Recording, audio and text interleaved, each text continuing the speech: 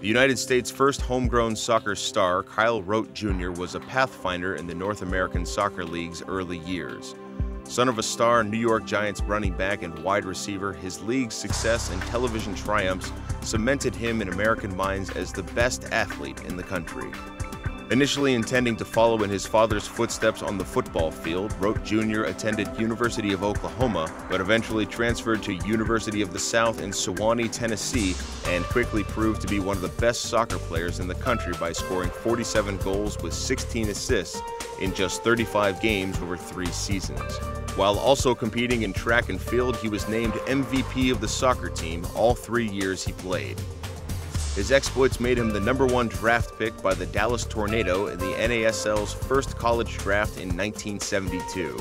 As a rookie, Rote was the league's top scorer with 30 points from 10 goals and 10 assists, earning Rookie of the Year and an honorable mention to the All-Star team.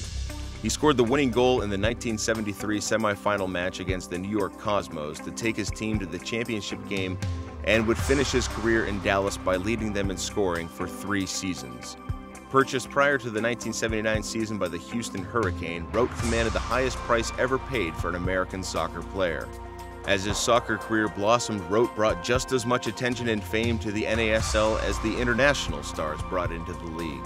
It was his success on ABC's Wide World of Sports Superstars competition that pushed soccer into the homes of all Americans. Matched up against well-known stars like Sugar Ray Leonard, O.J. Simpson, Lynn Swann, and Roger Staubach, Rote won the competition 3 times. With domestic success came national team recognition, and Rote was capped 5 times for the U.S. men's national team from 1973 through 1975. Debuted in a 1-0 win against Poland on August 12, 1973, coming off the bench before starting his next match in September against Bermuda to help earn a 1-0 win. He started against Mexico in a match in his hometown of Dallas before finishing out his international appearances in 1975 with a European tour. Since retiring from soccer, Rote has taken to making a positive impact on America through motivational speaking while staying involved in the business side of the sport.